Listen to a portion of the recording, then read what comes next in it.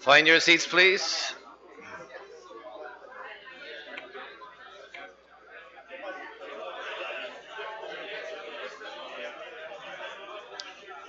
Uh, just some practical information.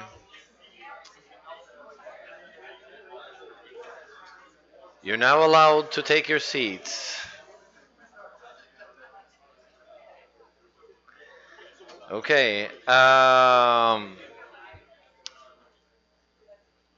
For your information, the lunch will be at the restaurant Haskell up in the shopping center. Just follow the flow. The name of the restaurant is Haskell.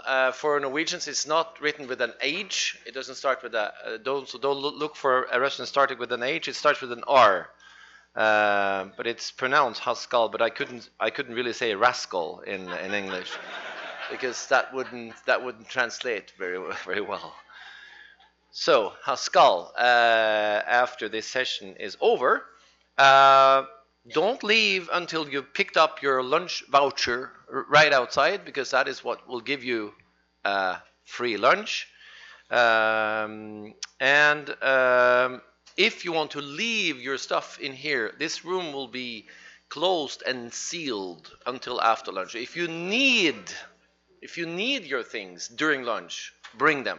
But if you don't need your bag or something until we come back here, then you can leave it here, and it is safe. It will be safely guarded. Okay, we are now ready for the next session, and we are starting with a response to Taran's keynote speech. It will come from Antonio Botelho from the University of Candido Mendes here in Rio. And if you have questions also regarding these things, we might have time for that towards the end. Yes. Welcome.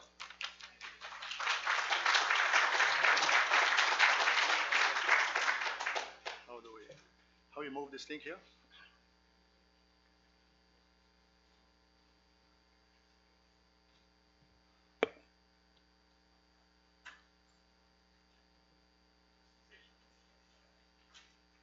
No, it's not moving.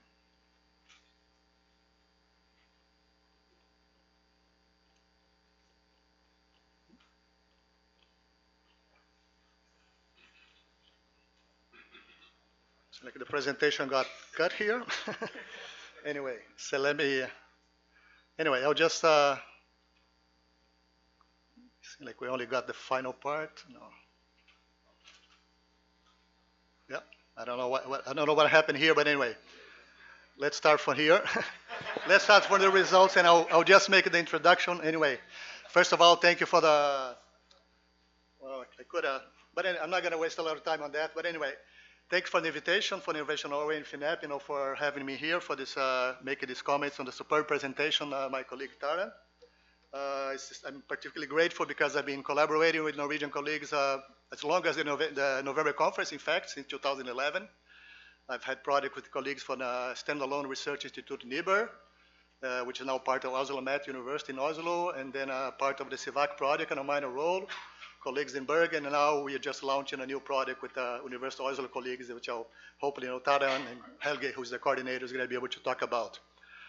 So first of all, I mean, I'm very, in a way, very easy for me to, in a way, to build upon all the excellent presentation that Taran did. And I'm going to try to make a couple of remarks, based on her analytical conceptual framework. What are some of the differences? In fact, I mean, since I missed the first part of my presentation here, but I had titled Nature, Nurture, and Change, how you can transform the Brazilian oil and gas innovation system. And what I mean by about nature, of course, the same meaning that Taran put up, in terms of what the conditions, geological conditions of exploration in Brazil are different. The challenge, of course, will be different. Of course, the Brazilian innovation system first has been centered on Petrobras, as we all know, and also we'll be shifting from the oil from the Campos Basin into ultra deep and pre-salt.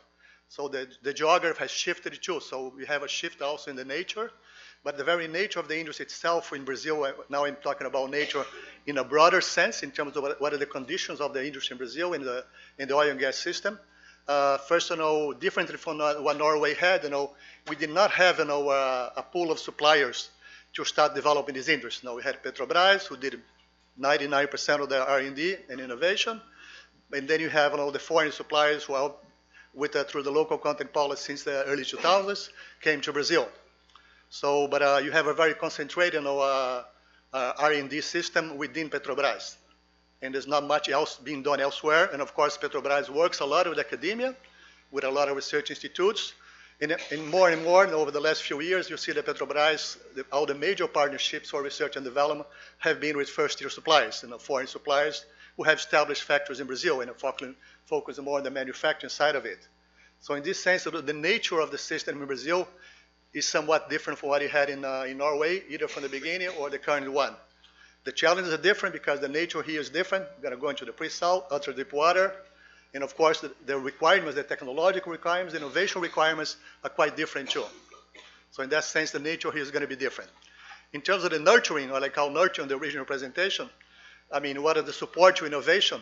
Brazil, of course, has had a series of R&D programs, through the ANP, but also more recent through FINEP, and BNDES. So the oil and gas has received a lot of funding from these institutions. So we have several programs that have helped R&D, but I had some numbers, and I'm gonna unfortunately disappear from the presentation. But I mean, basically Petrobras, had 95% of all the R&D, through this funding. Nowadays, it has gone down a little bit. And as the Brazilian market and industry has opened up, with the new oil and gas companies coming into Brazil, some predictions that the Petrobras share of R&D is going to go down to 60%.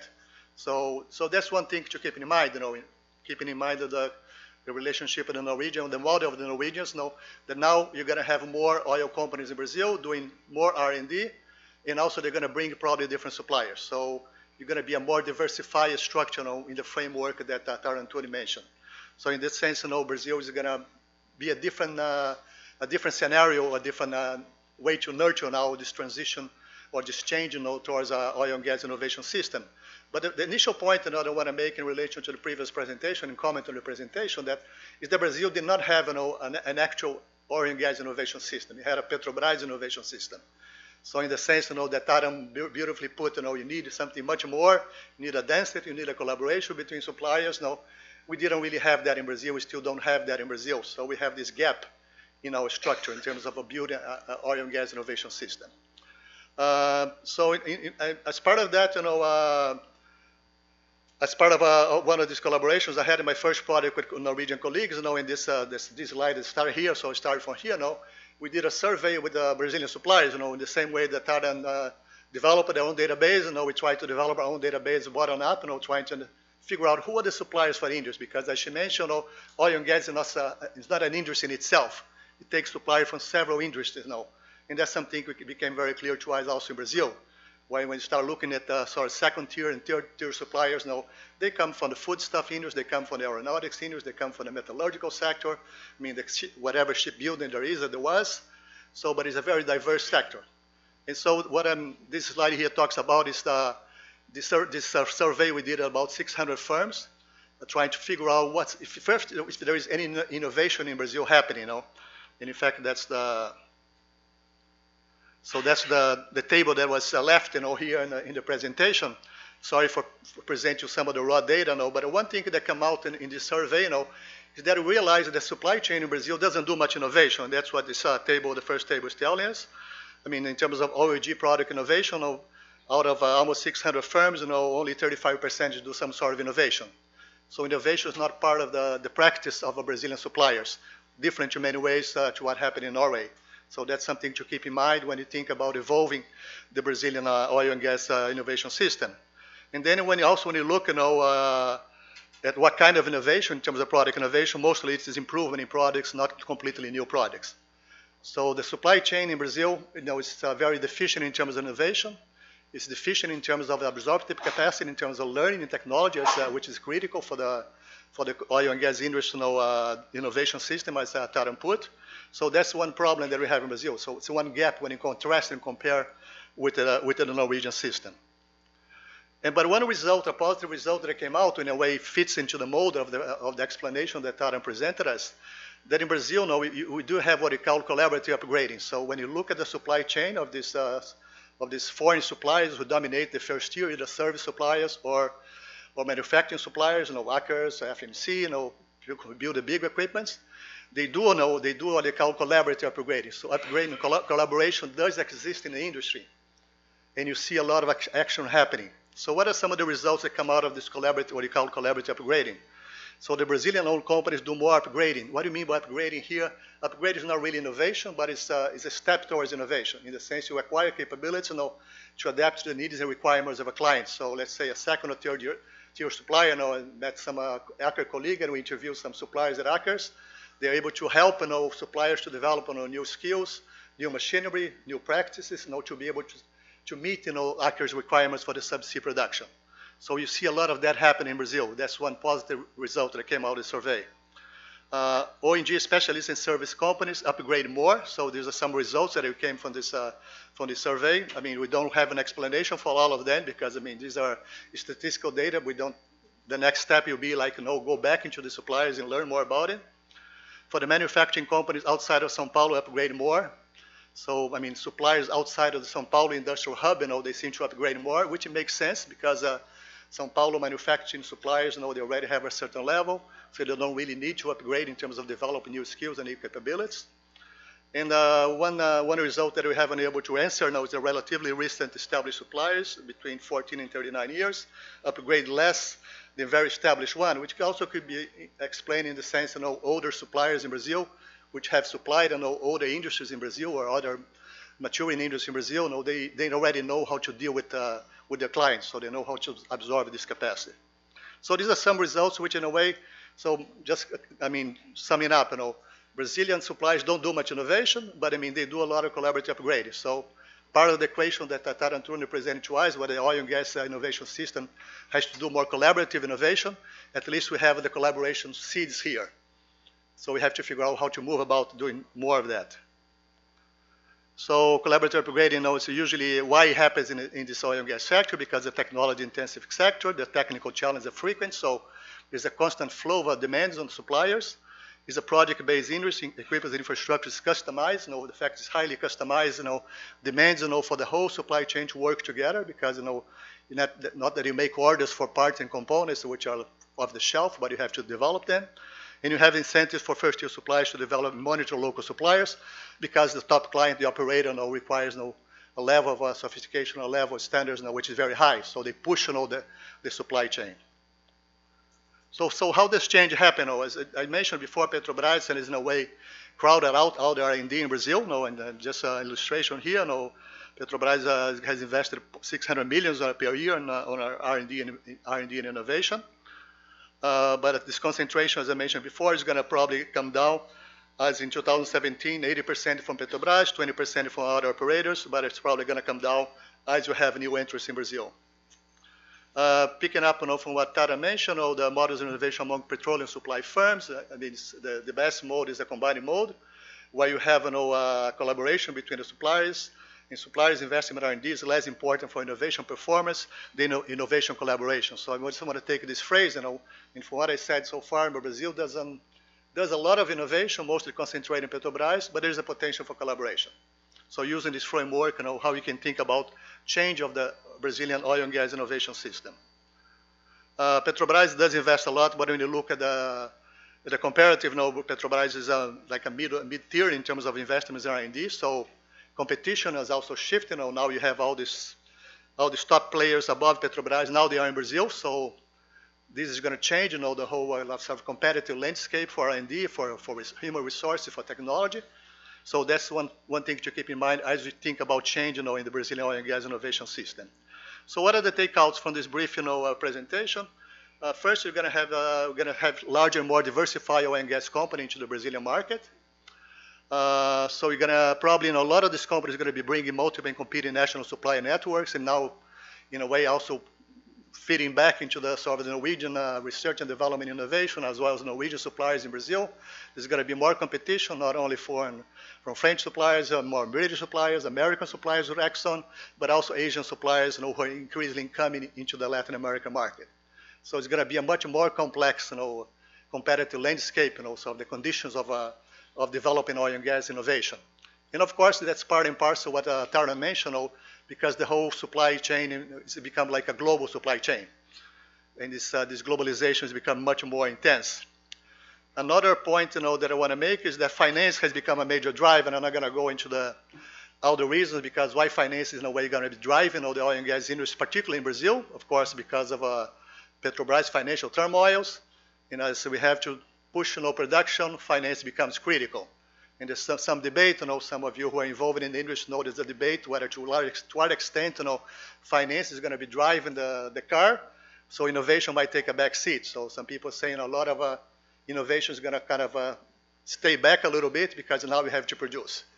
And who pays is going to decide what you're going to put in the boat or you're going to put in the platform, and you have to cut costs, and you got to keep finance. So financial also is going to be critical in that sense, innovation is going to have to play out finance.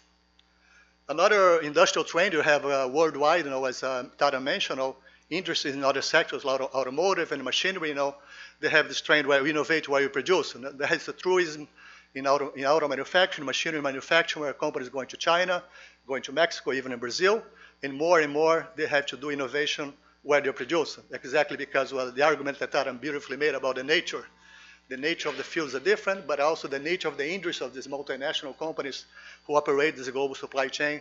Now they have to deliver customized products. Okay, as Tara mentioned, a lot of the technology being developed in Norway nowadays has to do with mature fields, but when Norwegian suppliers come to Brazil, they're going to deal with pre-salt. Of course, there is some learning between this technology, but these are different challenges. So in this sense, innovate where you produce is going to become more critical. The fact that you have all these science and engineers from Norway here in a way is already a positive contribution to that, because the Norwegian suppliers, they already collaborate with you in Norway. Being here, collaborating with Brazilian universities, in a way, you're closing the circle.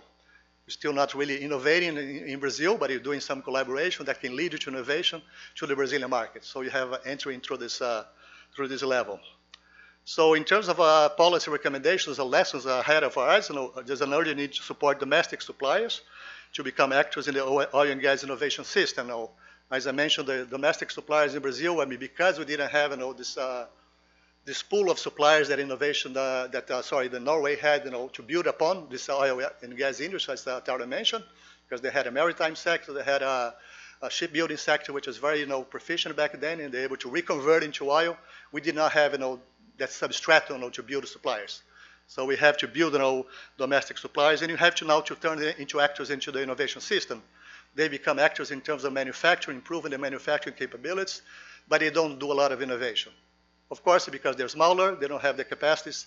So I think part of the challenge for policymakers in innovation in Brazil, in building this innovation system in Brazil, is exactly how you promote innovation within these small suppliers, how you provide them with the absorptive capacity to transfer technology and to start developing their own technology. So in the end, how you move from so-called collaborative upgrading, which is a reality of the supply industry in Brazil, to so-called collaborative innovation, which is seen that has been one of the drivers for the innovation in Norway. So thank you very much, and I want to be short so we can have time for questions and answers also with Tara. Thank you.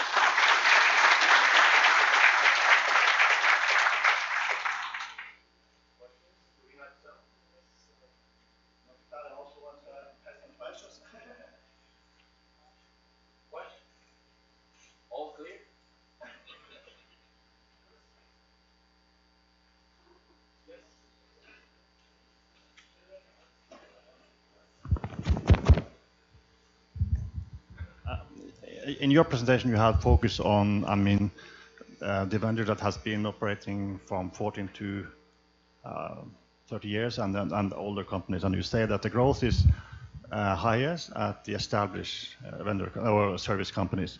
What about the younger companies? Those that really recently established from 0 to 14 years. How are they doing?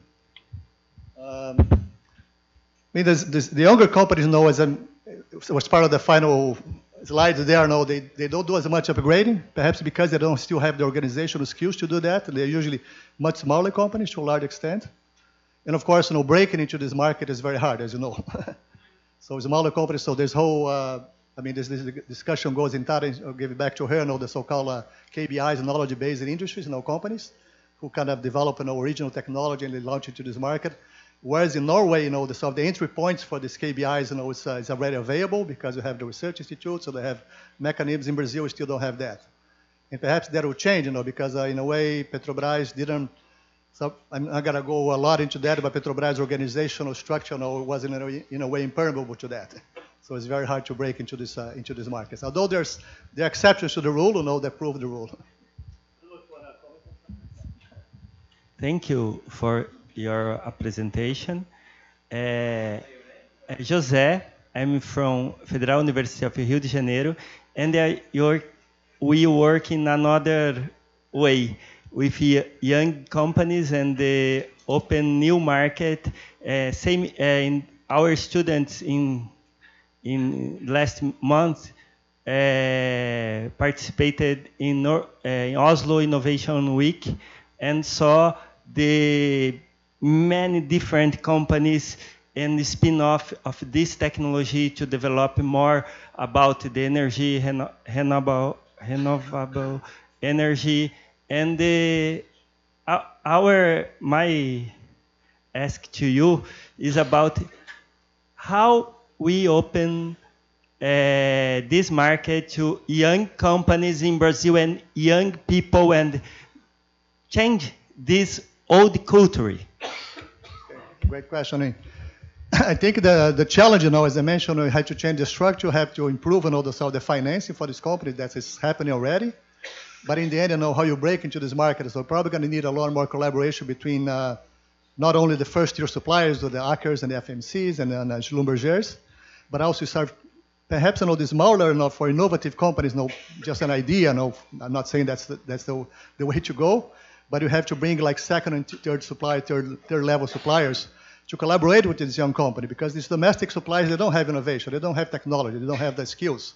In these young companies, they do. So how we can matchmaking? So that's probably one issue. Well, I think that has been a focus of one of these technology programs in Norway, that to bring some of these kind of novel companies with new technologies into the kind of piloting and demonstration phase to actually prove that the technologies would work. So it's based on a collaboration again with the oil companies pay part of it and deploy the technology. So there are specific measures, but I think it's very important for small companies to have substantial support, but very importantly to integrate them into the wider collaborative network, because the deployment of the technology will depend on the proven concept, right? So this is kind of support for not only upfront early stage R&D, but these kind of more piloting type of programs is probably very instrumental to be able to accomplish that. One more question. Yes, as a question to both of you. It has to do with the notion of convergence between branches and industries. And if you look at the oil and gas industry separately, you can understand the innovation and how things develop in one branch. How does innovations across branches, how do you measure it, and how do you understand it with respect to innovation in the oil and gas industry? That's the question I have. When you talk about branches, you're talking about industrial sectors. Industrial sectors. Okay.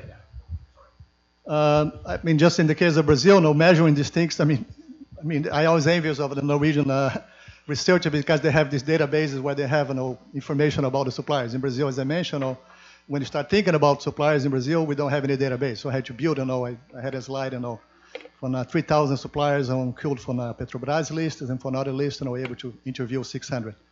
So that's a problem, how you get information. And of course, as I mentioned, these 600 suppliers, they came from other industrial sectors. And of course, there was part of a lot of government efforts to bring new suppliers into the oil and gas industry.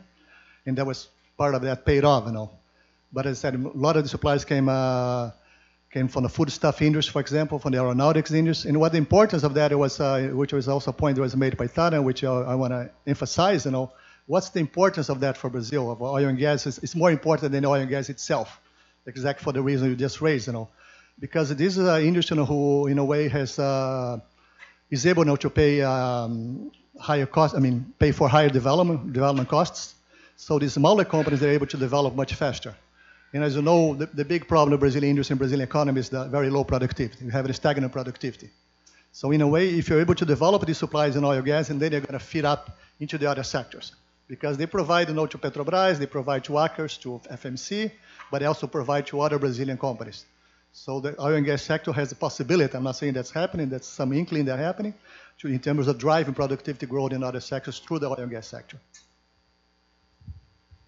I will kind of focus on how we measure it, because in our data set we have mapped every product or every technology or service that each of the company have in all markets. So we have a very detailed image of every market that a petroleum supplier is involved in. So, and we know that actually the majority, 60% of petroleum suppliers also have products or services in non-petroleum markets. So we can kind of look at that. In addition to the transfer of technologies and so on, which I think the convergence issue that you're addressing, we're also trying to look into that to see to what extent these technologies are moving across different domains of science. So we have another another PhD student who's looking at that, looking at the whole kind of movement of knowledge across the different domains. But we will get back maybe in Oslo and we can talk a bit more about that. But it's an interesting question.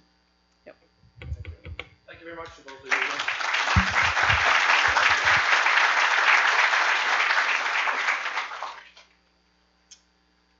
Okay, we're moving north. For a guy from the Arctic, that's always positive. We're for the next Norwegian speech. We are going to Trondheim. Trondheim, the very foundation of Norwegian engineering, should I say?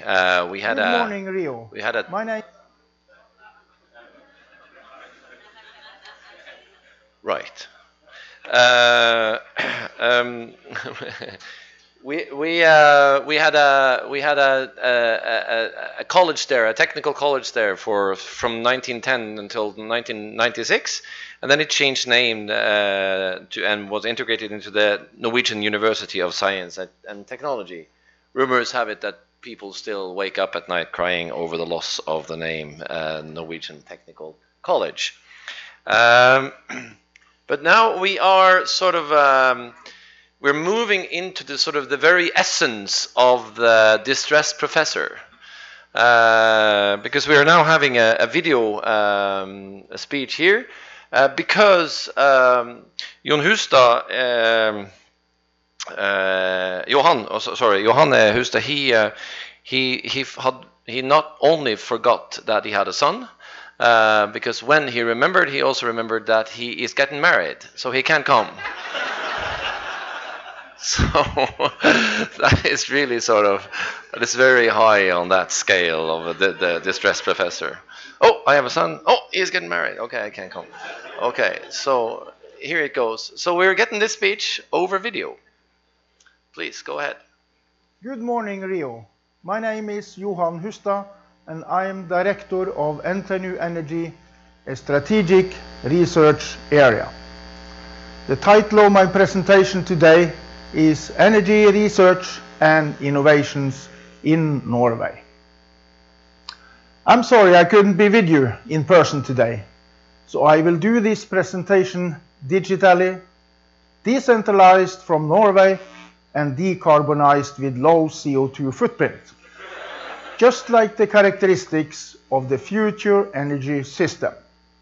I will talk brief about the energy resources in Norway, new developments of traditional energy systems, strategic directions, organization and funding, research, institution involved, driving forces and enabling technologies, as well as new opportunities and Norwegian recipe for success. We have abundant natural resources in Norway. We have 30% of the Europe's hydropower resources, more than 50% of Europe's gas resources, 75% of Europe's oil resources, and we are only 1% of the Europe's population. We have more than 100 years history of education, research and innovation.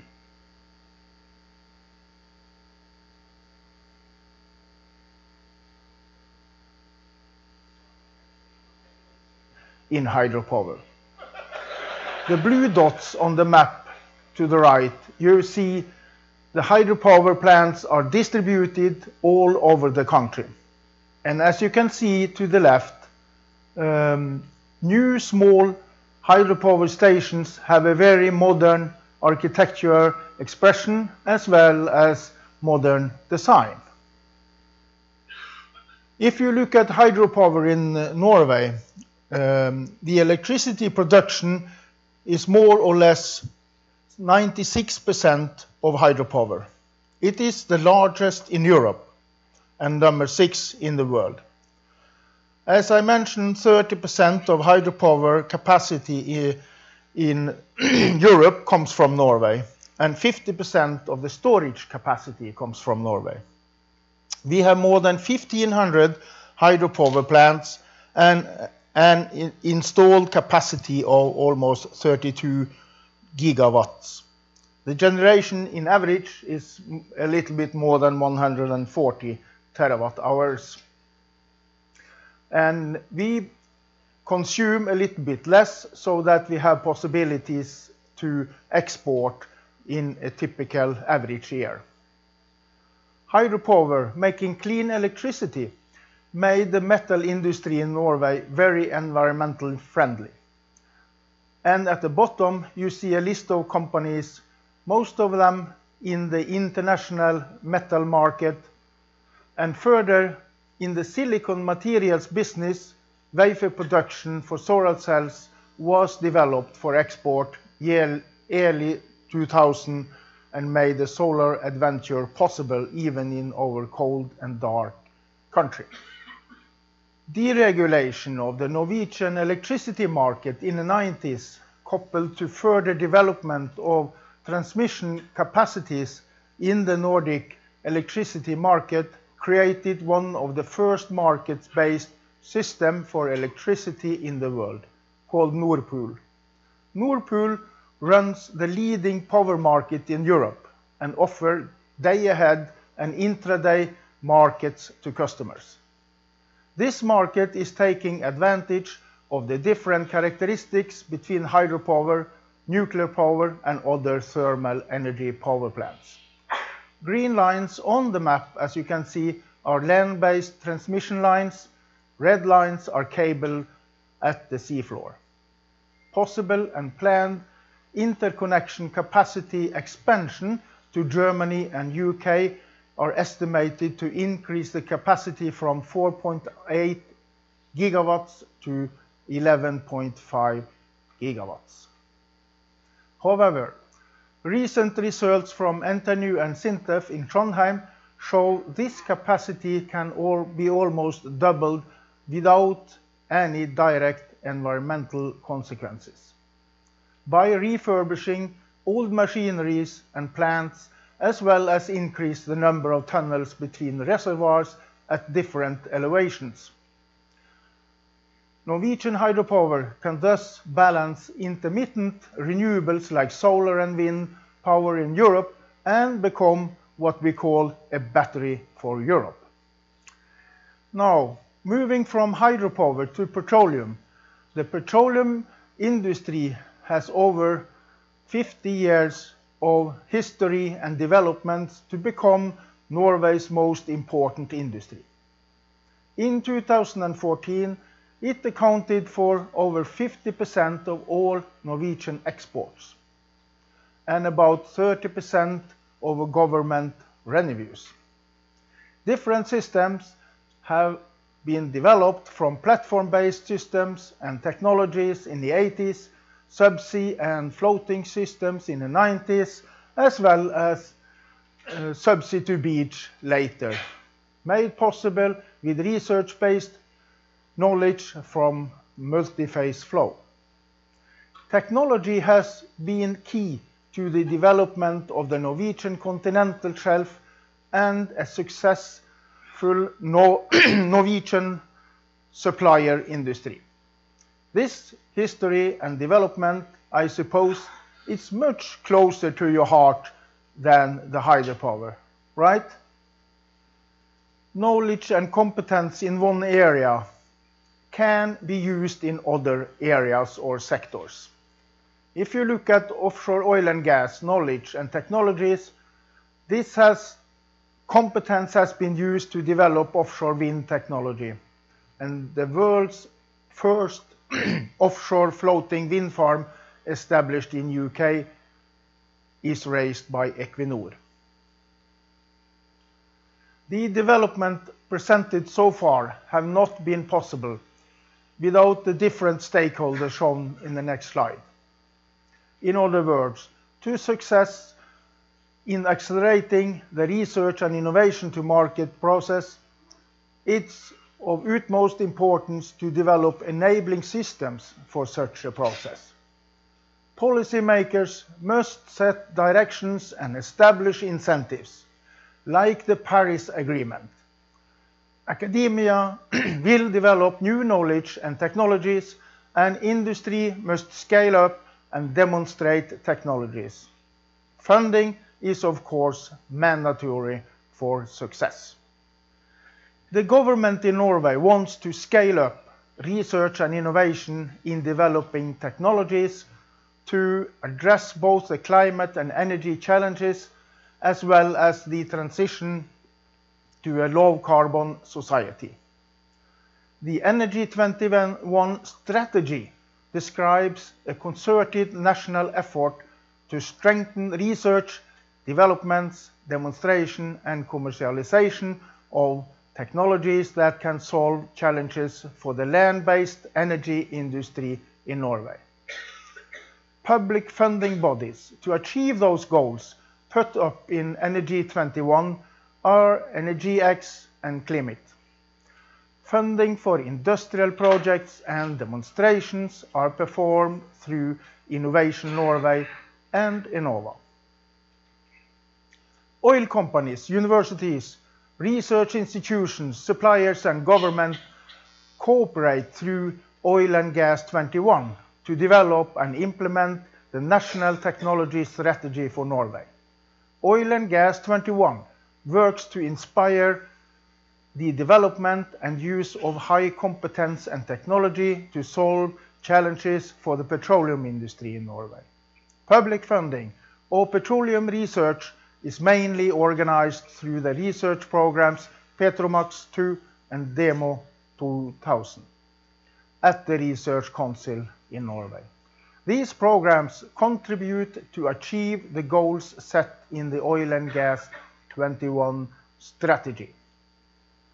The EnergiX program comprises research in a wide variety of subjects as politics, economy, societal framework and regulations, renewable energy technology and systems, energy conversion and end use, as well as fundamental new concepts and innovations, all together necessary to develop an efficient and low-carbon energy system. The main objective of the Centers for Environmentally Friendly Energy Research scheme is to establish time-limited research centers which conduct concentrated, focused, and long-term research of high international standard in order to solve specific challenges in the energy sector. There are today 11 such centers within renewable energy, energy efficiency, social sciences, and CO2 management. The FME scheme will encourage enterprises to innovate by placing stronger emphasis on long-term research and by making it attractive for enterprises that work on the international area to establish R&D activities in Norway, and also to stimulate researchers, training in fields of importance to the user partner, and encourage the transfer of research-based knowledge and innovation and technologies to be taken further to achieve innovations by the partners. There is traditionally a long timeline from fundamental and basic research in technologies to market introduction, and there are many different funding mechanisms available along the whole value chain. However, there is a lack of mechanisms coordinating different funding bodies, so innovations can move smooth from one funding agent to the other through the whole system. A new initiative called Pilot E is established to account for that. Pilot E is a fast-track process where the results from innovative projects in the Research Council find funding and guiding from Innovation Norway through the whole value chain to Enova for the first demonstration in the market, without making a new application for each step. The first area where Pilot E was tested was in the maritime market for developing electric ferries for shorter transport distances. A parallel to the fast diffusion of electric cars in Norway, bringing the transport sector closely integrated with the stationary electric energy sector. Different energy research institutions apply for funding from the European Union, mainly to the Horizon 2020 program for energy projects, the world's largest public funding research program. And in the future, this will be Horizon Europe, the new program. Institutions and researchers can actively influence future topics and calls through participating in different strategic initiatives like the Strategic Energy Technology Plan, the SET plan, as well as participating in the activities of the European Energy Research Area, just to give a couple of examples. Energy research in Norway is performed to various degrees from universities and research institutions located across the whole country. We have 11 universities and 3 research institutions all together. First, NTNU, the Norwegian University of Science and Technology, has a mandate from the Parliament to develop a strong profile in science and technology and to create multidisciplinary research. NTNU works in close collaboration with industry in many centers and projects in the energy area, from basic research in nanotechnology for materials and solar cells, batteries and fuel cells, to more applied research and the successes in hydropower technology and oil and gas, as have been seen and presented earlier as concrete examples. NTNU is further known to have a strong innovation culture. To give a recent example in the oil gas segment, NTNU recently organized fact-finding meetings with 41 oil and gas companies, service companies, Oil and Gas 21, and other organizations as a basis for developing a new strategy for oil and gas research and innovation. Developing cost-effective new solutions in 6 areas came out as a result of the fact-finding process, both in the areas like enabling petroleum technologies, efficient boosting, as well as in the environmental care area. Digital and automated solutions were the common denominator for the different domains. The University of Oslo, being a broad-based university, a classical university, where energy is one of 3 priority areas comprising materials for energy, energy system, carbon capture and storage, as well as sustainability as subjects. in particular, strengths in the geoscience area with research on more fundamental geological processes and geophysical analysis are performed. Also, an example in the ICT area, where the Sirius Center work on scalable data and digitalization through the whole value chain of oil and gas industry. At the University of Bergen, an example of geoscience collaboration project in cooperation with the University of Oslo and Brazilian partners is highlighted. Joint PhDs and postdocs, supervision and mobility are important aspects. This is an example of cooperation and use of complementary expertise we are looking for in the workshops and discussion later today and tomorrow and further along. The research focus at the University of Stavanger is mainly concentrated on chemistry in various aspects, such as hydrates, corrosion, electrochemistry, oil field production, and environmental protection. In addition, the university in Stavanger also runs the National Center for Increased Oil Recovery in cooperation with IRIS and now as part of NORS, I'll come back to that, and IFE, Institute for Energy Technology. So, over to the research institutes. SINTEF, being one of the largest independent research institutions in Europe, has the major activity in Trondheim and is cooperating closely with our university, NTNU, in Trondheim, as well as cooperation with the University of Oslo.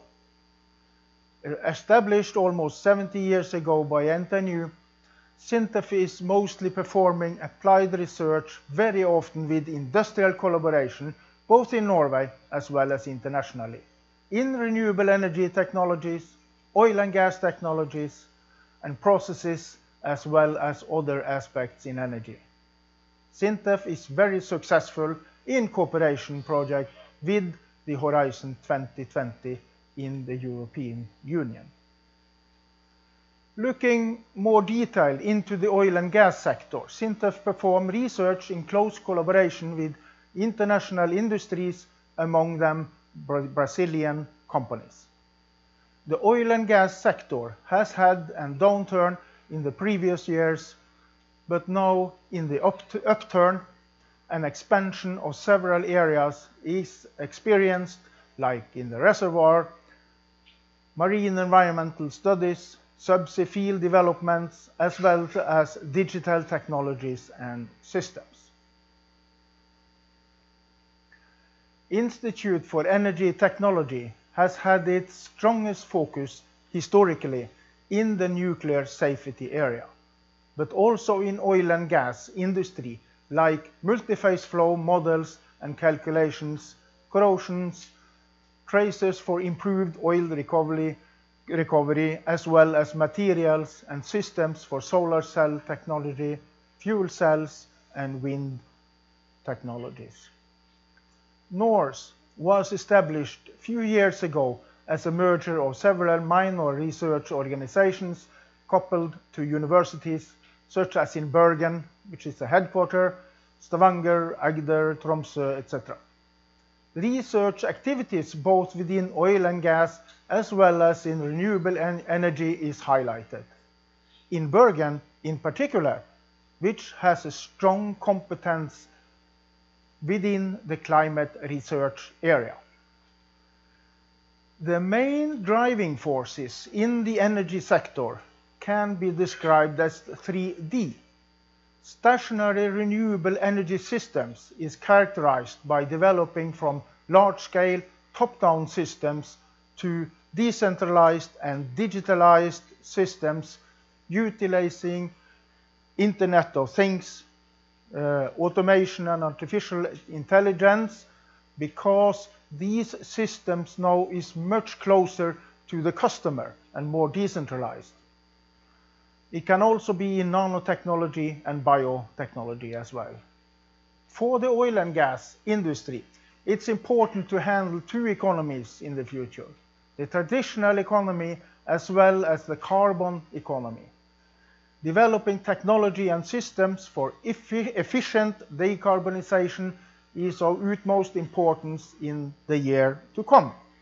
So, the new opportunities regarding the traditional hydropower and oil and gas industry in Norway lies in using hydropower in a new way and for a new market. As a flexibility service provider to Europe, building up of a large-scale intermittent renewable energy system like solar and wind in Europe.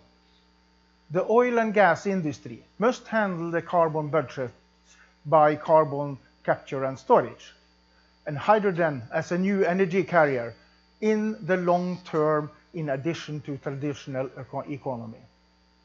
The reuse of knowledge, competence, and technologies in the new areas like offshore wind is and will become more important in the future. Research and innovation are driving forces in an energy transition towards a low-carbon society in the future. We need a triple helix thinking to achieve this transition. Trust-based, long-term collaboration between partners are necessary to accelerate the transition, and both new knowledge, technology, efficient incentives, and demonstration projects are needed to find the right transition path towards a low-carbon society. Thank you, and good luck with the rest of the seminar.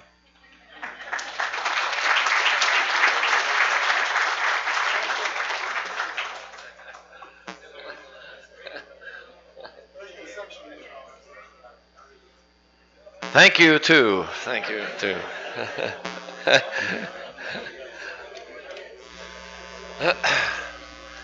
Not bad. He went overtime without being here, actually. So that's not bad. We have a spare voucher for the lunch if someone is extra hungry. Well, I have to say, as a quite experienced organizer of events, there are speakers that simply send a short email, can come. This is really different, can come, but I will make this. It's extraordinary. So that's really good, very impressive. Thanks so much for this presentation of very much what's going on in Norway on the research area on energy. Now we will have an industrial perspective, not a research perspective from this side of the Atlantic, by an international oil company. I believe the biggest international ones, isn't it? After, I think so. Shell is anyhow a major company here. Please welcome Professor Ivan Olive. No, sorry, Ali Brandenburg. Sorry about that. Please come to the stage.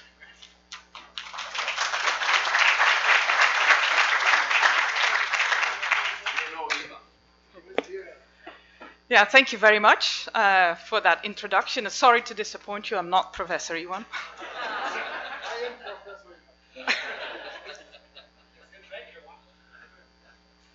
So it's an honor to be with you here today at this auspicious event. And thank you for the invitation coming from Professor Ritske Huisman and the organizing committee today.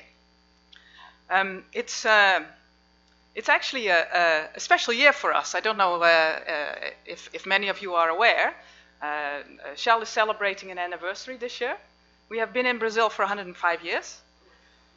So, and in that period, we've seen a fair bit of change. Not me personally, right?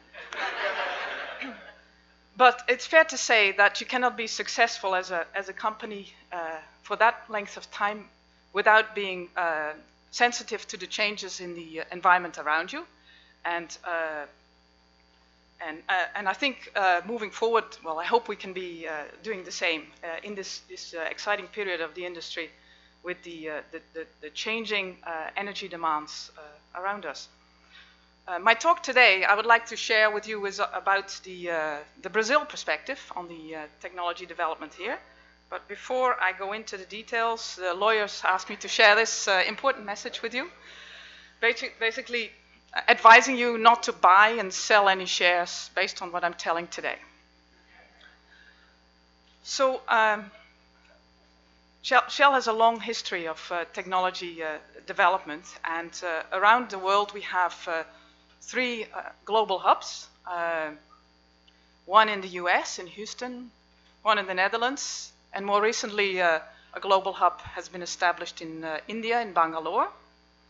And supporting those global hubs, we have more regional centers to provide the specific know-how and partnerships. Why do we have this global technology development? It's not because we can. It's because there is a purpose for the technology that we develop. We aim to develop technology that addresses questions that are relevant to our business and that will allow us to enter new regions. And one of such regions is the deep water, where last month we celebrated our 40th year of deep water technology. Started, of course, in the Gulf of Mexico, but in Brazil, we also have a very strong deep water technology present. So this is one of the purposes of having a technology hub here in Brazil. The other trigger is from the regulatory environment. It's fair to say that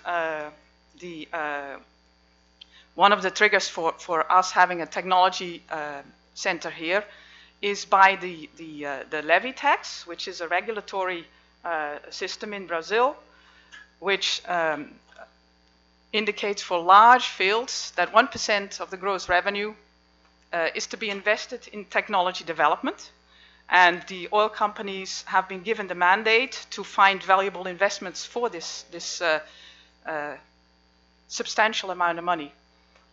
With the advent of the pre-salt in the last decade, the size of this funding stream has exploded. Yeah. It is close to 10% of what Shell invests in technology globally. So how do we try and invest this money? We seek opportunities in technology that will provide value enhancement to the oil industry and, of course, to Shell's interest in the oil industry. We seek for opportunities that have an impact in the country, and it also has to be compliant with the regulatory framework that the ANP has put in place here.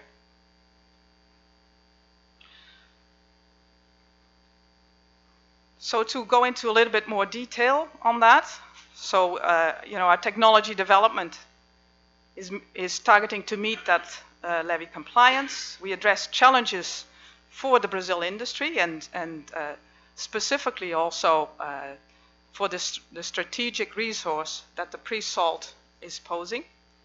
And we seek to enhance capabilities and supply chain opportunities and do research that will support a successful energy transition and also implement the digitalization applications. These 3 bubbles here at the bottom try to depict the regulatory framework boundary conditions. Basically, we do this technology development in Brazil. It's done by Brazilians, and it's also for Brazil. Yeah. The portfolio that of technologies we are currently looking at is spanning quite a broad range. It covers geoscience, improved oil recovery. It also covers subsea engineering and well engineering, but also CO2 abatement and new energies are part of our current portfolio. And I see many of our technology partners here in the audience. So some project examples, just to give you a flavor of the kind of things that we are working on. One is an autonomous underwater vehicle, the Flatfish, which is built in order to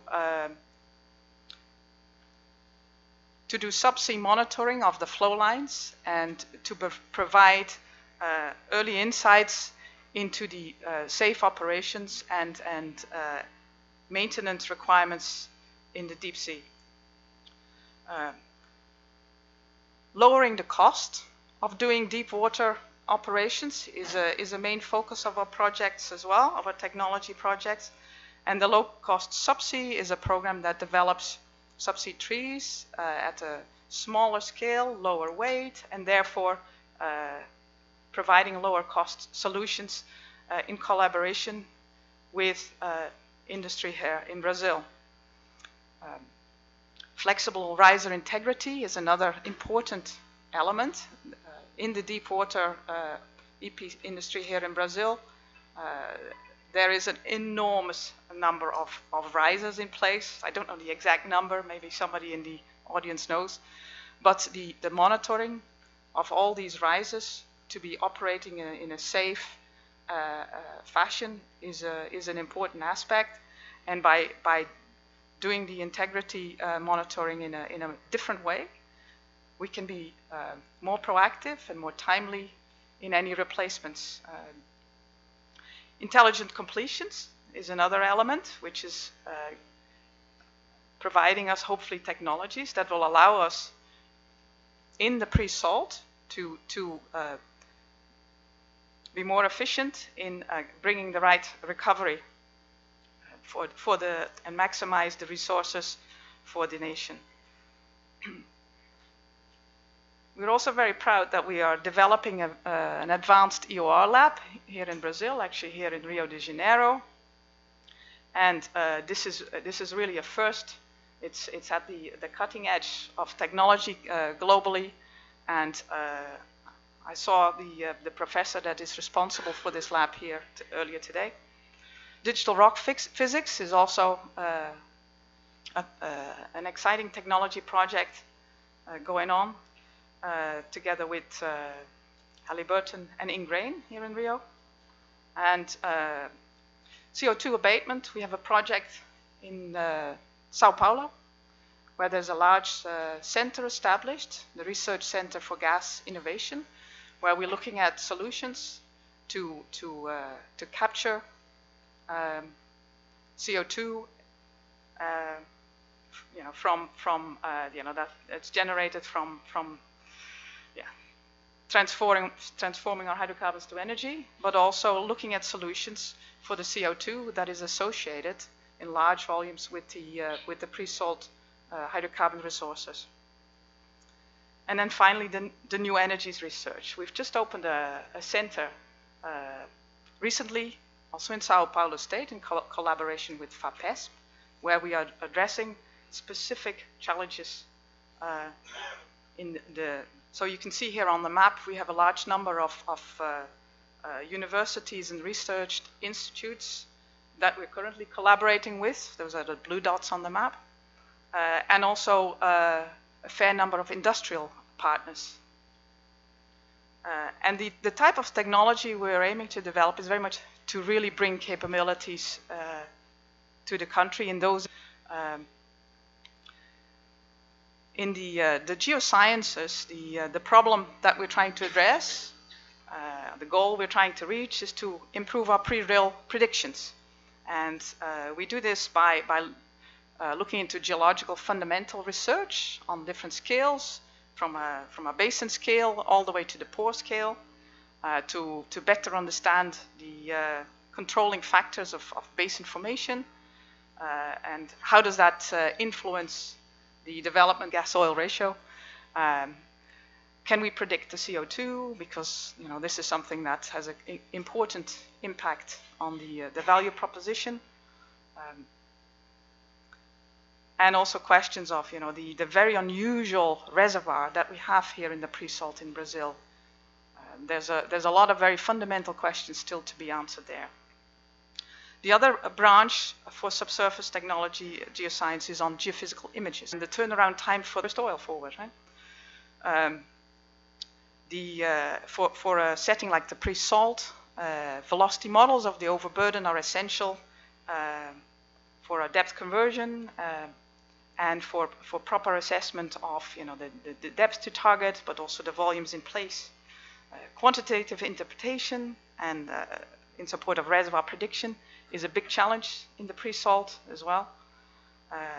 And then on the technology side, we see that, for instance, wide azimuth seismic acquisition is a technology that is really already available, but not available in Brazil due to the regulatory constraints here. But that is an area where hopefully we'll be able to achieve more penetration in Brazil in the future. I just show this graph to the side where you see a comparison between the Gulf of Mexico and Brazil in terms of seismic coverage for narrow azimuth seismic on this side here. So the green bar is the Gulf of Mexico, the blue bar is the coverage in Brazil. So you see, Brazil in terms of seismic coverage is about half of what the Gulf of Mexico currently has, but it's rapidly growing. But on the wide azimuth side, the comparison between Gulf of Mexico and Brazil is quite different. If we go to the ocean bottom node system, it's more equal, and this is an area where Brazil will soon overtake the Gulf of Mexico. Currently, it's still largely aimed at 4D. It's been very successful in the post-salt section in Brazil already. The challenge now is, can we replicate that success in the pre-salt? The jury is still out, but we are hopeful that it will help underpin future decisions. So on the improved hydrocarbon recovery side, that's a very important topic. Currently, the average recovery factor is about 21% for Brazil. And with the size of the resources, you can imagine that if you can increase that by only 1%, it's got a big value. So we are actively looking at various technologies that may support that. Technologies like water flood, water alternating with gas, doing more complex fluid analyses, conformance control like polymer flood and foam injection to retard the water and gas breakthrough that will happen in the fields. Looking at pore scale rock fluid interaction, as I mentioned, the carbonates, the reservoir rocks here are very unusual. So the details of the interaction of the hydrocarbons with the reservoir rock is an area of research still. The other branch is reservoir management and surveillance, and this is especially with the revolution of digitalization happening in an area where we can really make big progress. We're looking at in-well sensing tools and technologies, also low-cost 4D, and I put here an example from the BC10 field of a reservoir slice and a time-lapse where you can see the red indicating the softs, which are associated with the gas cap, and the blues associated with the hards, which are related to the water that is being injected into this field. And you can see how having such a time lapse at regular moments during the field history can be very helpful in planning the management of the reservoir and future infill drilling. Okay, so what does digitalization really mean for Shell? So our focus is very much on the digital technologies that can really help address our current business challenges. So they need to have an impact on the industry. It's not really new. It's also not an outcome. And we don't think it's a one-off thing that only exists in the future. It is here, it is now. And the definition might be the use of digital technologies to change a business model and provide new revenue and value-producing opportunities. So, as I said, digital is really not new, right? But the availability of technology, data, and capability is growing at an exponential rate. So the technology is becoming faster and cheaper. Cost of sensors has come down dramatically. The cost of bandwidth has gone down dramatically. The cost of processing power in the last decades come down 50 times. And the cost of storage in the cloud has really come down. But at the same time, our data is growing exponentially. In the last decade, more than 40 times. So 90% of all data that was created has been created in the last 2 years. So how do we see digitalization delivering value in the upstream and integrated gas branches of our business? Now, first of all, we see it having a big impact potentially on safety and environment. Yeah. So it will help us achieve our goal of goal 0, no harm to people. On the exploration side, we believe it will help us to get better subsurface images and hopefully to see what others cannot, or not yet. On the reservoir modeling element, it will optimize recovery and help us manage uncertainties to underpin better strategies and field decisions. And on the engineering and construction, it will help in the efficient execution of capital projects. And in well delivery, we're seeking technologies to deliver best-in-class wells, and on production side, very much focusing on increasing the reliability and the availability of production. So some examples that we've already doing, and I already told you about the autonomous underwater vehicle, which is developed in collaboration with Senai Cimatec, where they have a very strong robotics group. The digital riser monitoring system I mentioned before, but also integrity management for FPSO, so using robots for to monitor the integrity of the hulls. Geophysical computing, there's huge potential for accelerating. Digital rock is a very exciting field where digitalization is, critical element of being able to translate the images that you can make with high resolution scans into reservoir properties like porosity, permeability, capillary entry pressures, and rel perm. And the Well Advisor is a technology that we're looking at to make use of the vast volume of data that exists from past wells and translate it into useful information to help well engineers to make decisions. So the last thing I wanted to share with you is an example of how we collaborate with startup companies here in Brazil. This is a recent initiative which was derived from the Shell Game Changer plan, and it's an initiative aimed to stimulate Brazilian innovation and that ecosystem that some of our previous presenters spoke about.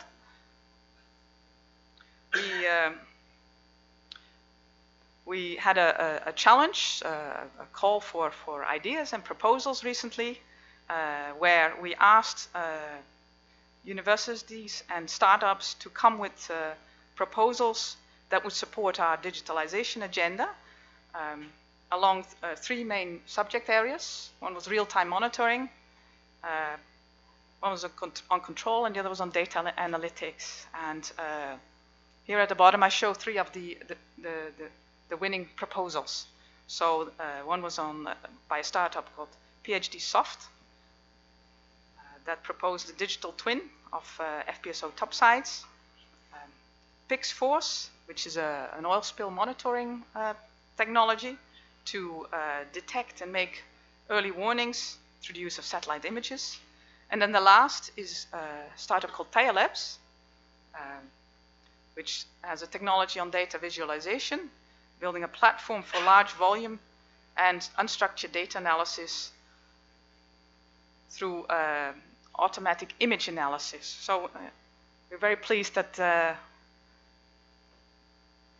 and congratulate these 3 winners. So to finish up, the digital transformation is really an ecosystem of collaboration, where we see that we as an oil company work together on the one hand with academia and startups, and at the other end with suppliers and service providers. And the future is bright. It's up to us to make it happen. Thank you.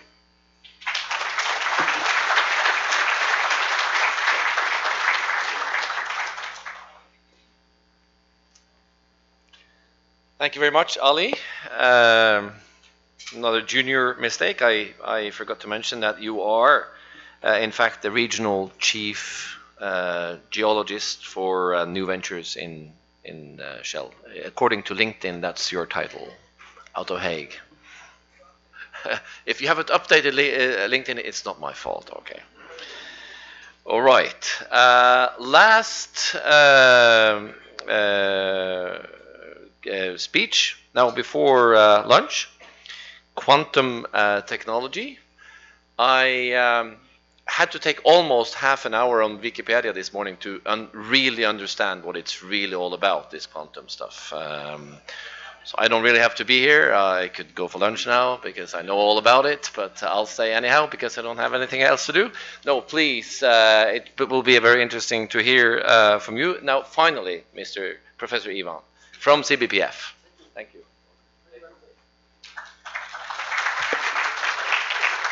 Hello. Good afternoon, everyone. I am Ivan Oliveira. I'm a physicist, and I work here at CBPF. So I would like to thank the organizer for giving me the chance to come here to show you some of novelties which are coming from this area of physics called quantum information processing, and some applications which people believe may become important in the next years, and new technologies which can be used in the oil industry. And I will keep this talk, of course, in a non-specialist level. But if anyone wants to look for me afterwards to ask for detail, we can talk. I hope this will be open your appetite for the next section at Rascal.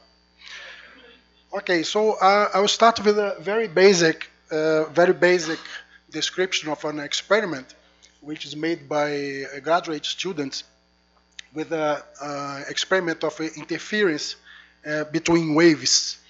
And if you have a light source like bulbs, and the light is emitted in wave fronts like these ones.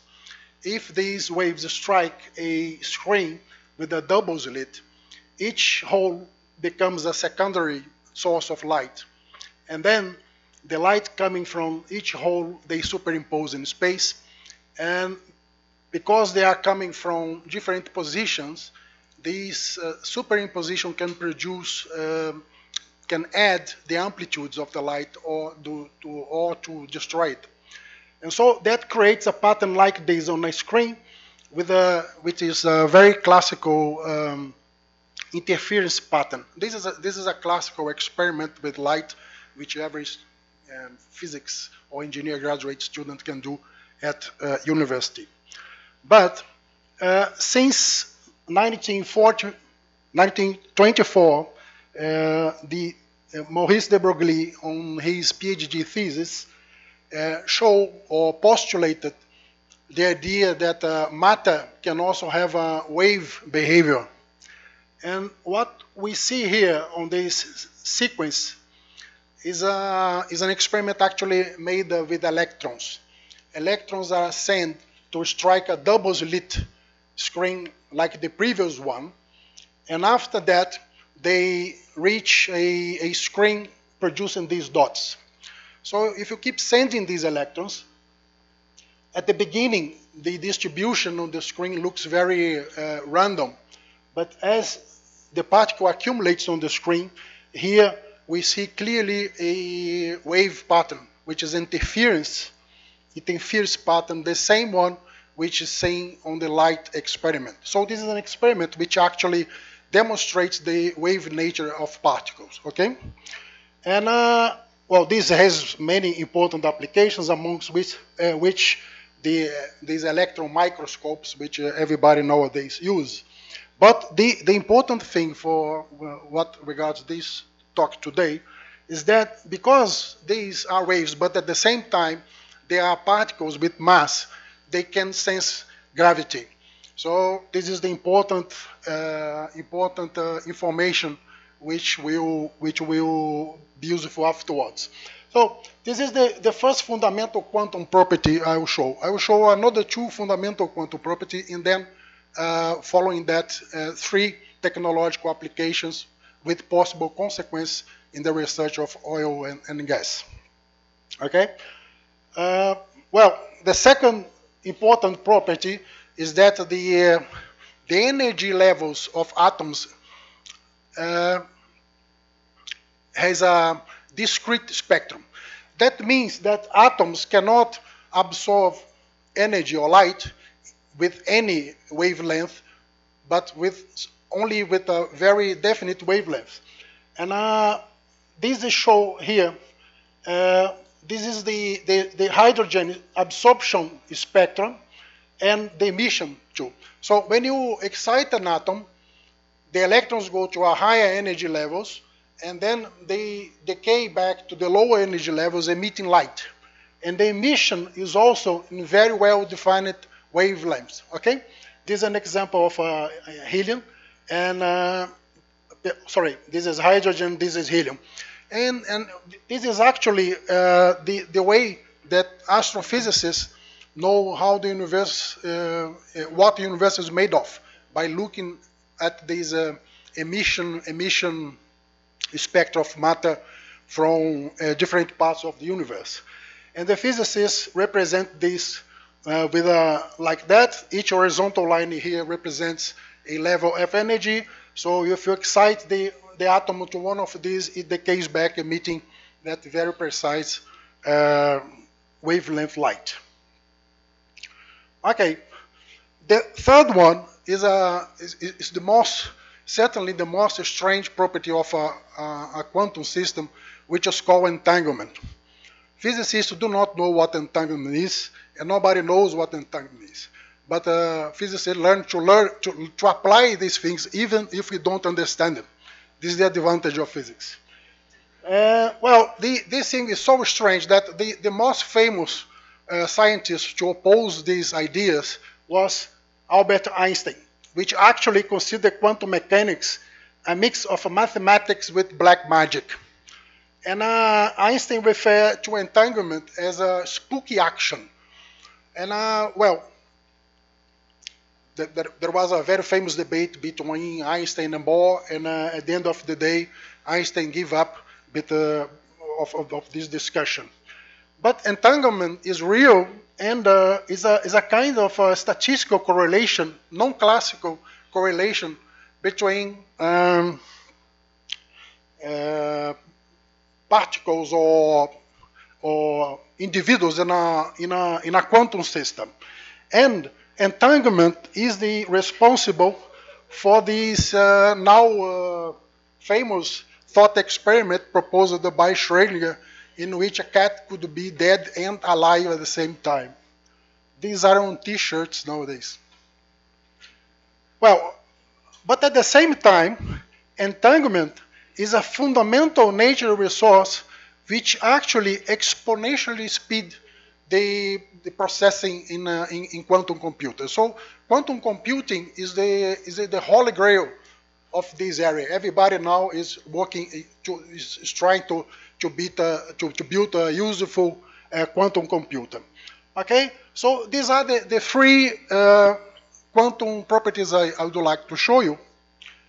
And now I will start showing you some applications of that which can result in important tools for research in the oil industry. This picture here is a scheme of an experiment of wave interferometry using atoms. So this exploit the wave nature of matter. An atom is prepared in a specific state, which means it's going to a very well-defined, flowing in a very well-defined direction. And then at some point, at the beginning here, a laser pulse, which is represented by this vertical line here, is applied to the atom. This laser pulse has the same effect as the double slit. It splits the atom trajectory in two parts in space. And then the waves fly through different trajectories. And because of that, they sense different values of the gravity field. And in spite of being so small, the advantage of this scheme is that it can actually measure this very tiny variation of gravity. And then at some other instant of time, another laser pulse makes the opposite. It recombines the trajectories so that the two waves, the two matter, remember that when I'm talking waves here, but these waves, they are not directly detected as electromagnetic waves. These are quantum waves. These are, it's not observable. This is the strange thing. Nevertheless, you can make them to interfere here. And this interference here, because the atoms come from, these waves come from different positions, like in the previous light experiment, they produce interference pattern here, from which I can extract the value of the gravitational field. Okay? And this can be done with a precision of 1 part to the billion. So it's very extremely sensitive measurement of the gravitational field can be made. And here is one experimental result on this. This is an experiment. It's not our experiment, an experiment taken from the literature, which was made during a period of 12 hours.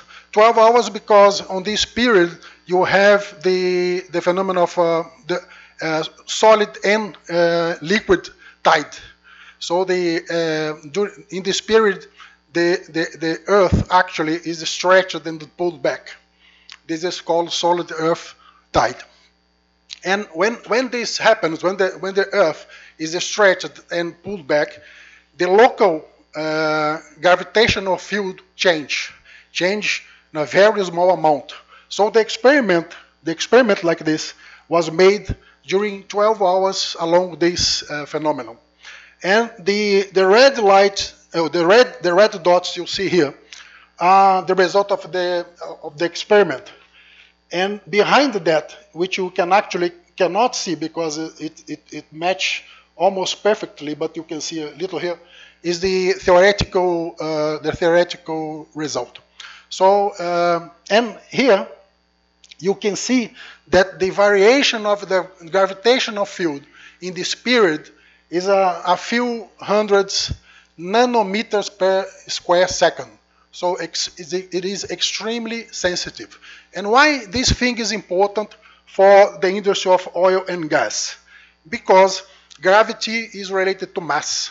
So if you can manage to make this kind of experiment along a hole in which you expect to have large variations of mass along the way, then you can sense the variation of gravity and actually they expect to make a kind of image or tomography image of whatever is underneath. Okay, this is a page of British quantum technologies, which they expect really major advance in the next years using these quantum sensors for exploring reservoirs.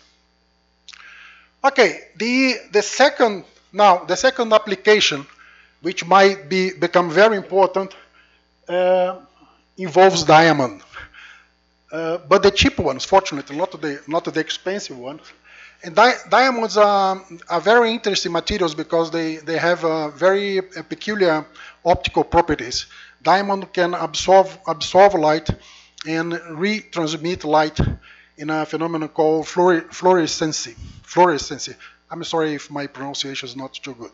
Okay, and this is used in this application because fluorescence of diamond can be controlled by creating some defects, which are called NEV centers. This is an arrangement of a diamond crystal, and the black spheres here are carbon atoms. If you take one of these carbon atoms off and put a nitrogen in there, this can be done either artificially or it also occurs naturally. In order this nitrogen settles in this crystal, another carbon has to be kicked off. And the complex here combines a nitrogen and a vacancy, and then the name, NEV center, okay? The interesting thing about this NEV center here is that we can control the fluorescence of the diamond crystal by irradiating this thing with laser. So this thing here is capable of absorbing green laser and re-emit light in the red band. So it absorbs green, emits red. This is the fluorescence.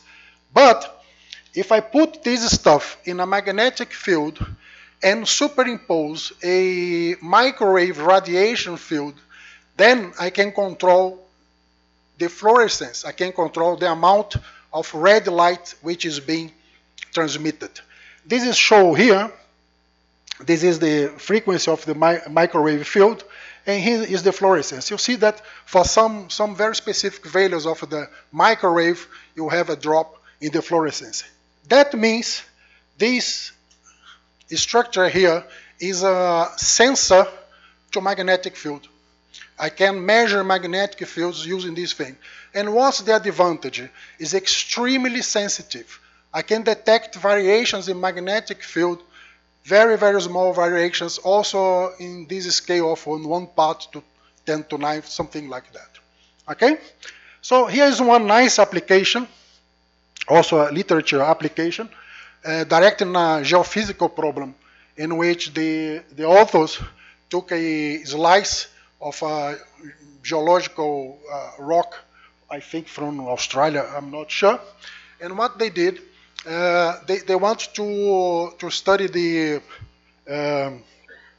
geological history of this piece of rock. And what they did was to spread many of these tiny crystals on the surface of the rock and then look at the fluorescence of the NV centers. And since these crystals on the surface, they stand close to different minerals with different magnetic properties, by looking at the fluorescence of the diamond, they were able to build an image of the distribution of magnetic minerals in the rock. And from that, they can say something about the geological history of this rock. So this is one application. The other application involves a problem which is very important also to understand oil in rocks, in porous media, which is the wettability. This problem, which is very hardly understood, is important for the geologists and engineers to say something about the production capability of that reservoir. So here the experiment is, we have a solid surface and we have an NEV center put here. And on the solid surface, the guys put a very thin film of oil. So the blue here is oil. And here is one single NEV center. So it's an atomic dimension here, okay? And then the oil has hydrogen, and the hydrogen interacts with the NEV center. So if I now look at the fluorescence of this NEV center, I can actually say something about the interaction between the oil and the surface. And here is one of the results. Is actually the experiment is not. You have to make a very good statistic because well, it's very delicate. But the result is you have, this is the picture which emerged after the analysis of this result here. But here you have the solid surface and the NV center. Here you have the oil. And actually the interpretation says that there must exist a very thin single layer of water molecules on the surface here. And this is less than 1 nanometer thick. So this is, I think it's the first time somebody detects one single layer of water adsorbed on the surface of this thing. And this is something which is very interesting to study wettability. Okay, I think I'll manage to finish in time. So the third technological breakthrough is quantum computing. Quantum computing, as I said, is the holy grail of this area, because if a true large-scale quantum computer starts working, people believe, at least the physicists believe. The physicists are very naive people. They yes, yeah, I'm very honest. But it's good to get funding, and it's very good. Okay. Since last year, IBM announced that they managed to build a 50 qubits quantum computer. Qubit is the information unit for quantum system, as much as the bit is for the classical computer. And this whole thing here is just to cool to keep the ship at very low temperatures. And the ship you cannot see, so small it is. It's here at the end. Well, the point is that this 50 qubit thing is already capable to make operations which are impossible for any classical computer you can imagine. It has not been proved yet. People are working to try to prove that, but it's already a main breakthrough in the area. There are many many problems to be solved, but this is so important. And since there is no fundamental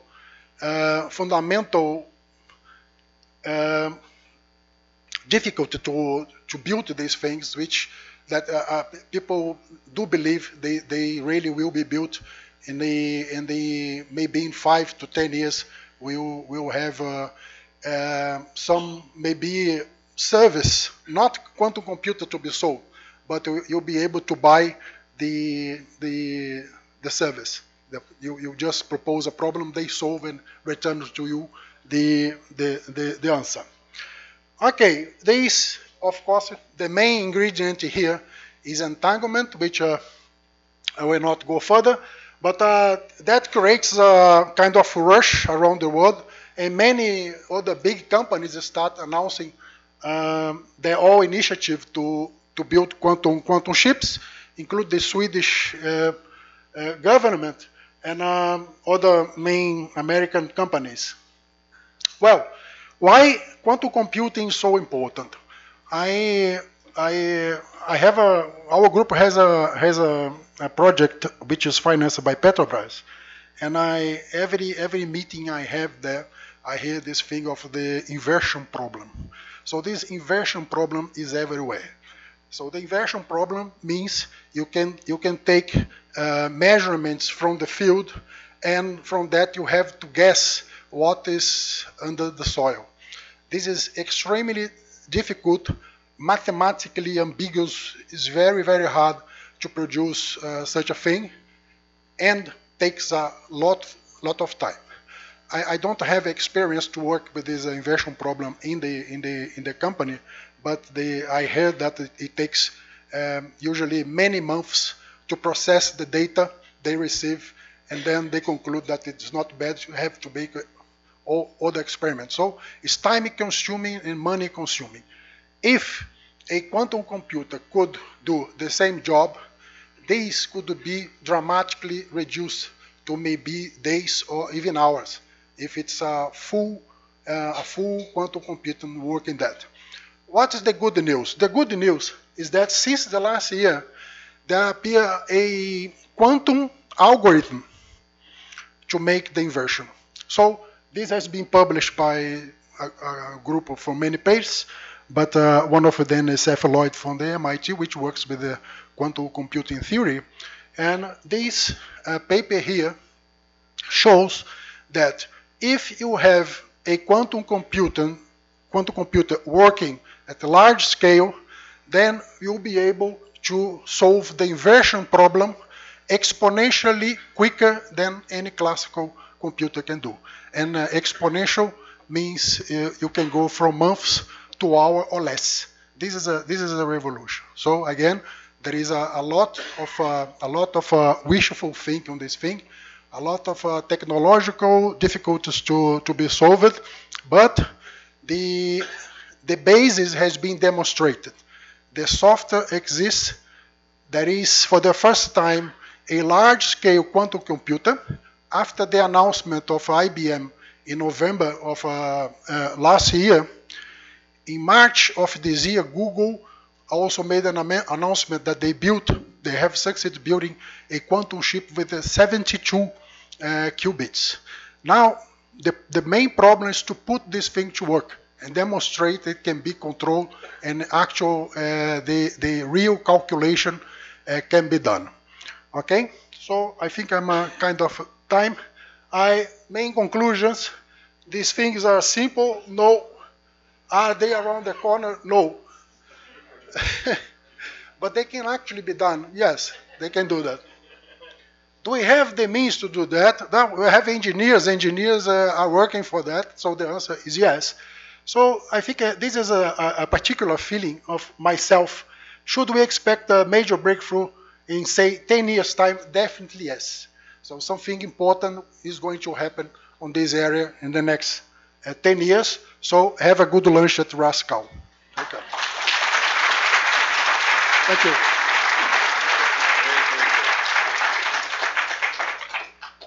Thank you for a very, very interesting. I have some questions. I can take them during the lunch.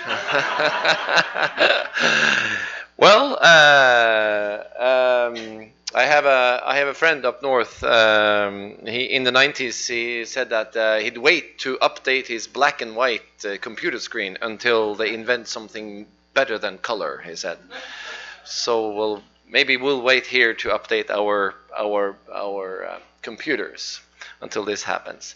Okay, this is also, I think, a good signal for people from embassies and innovation directors and top bureaucrats to say that you don't have to come back after lunch because everything is going to be above your head. So thank you very much for that.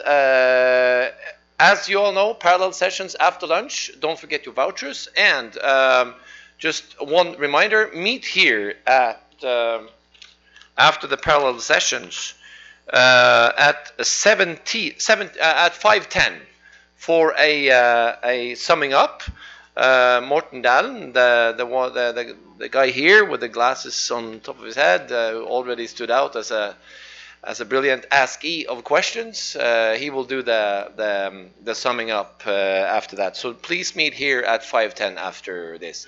The parallel sessions you will have to make do with the time and everything alone, but I'm sure that's going to be fine. So don't forget your vouchers. Haskell next. Thank you. Thank you very much.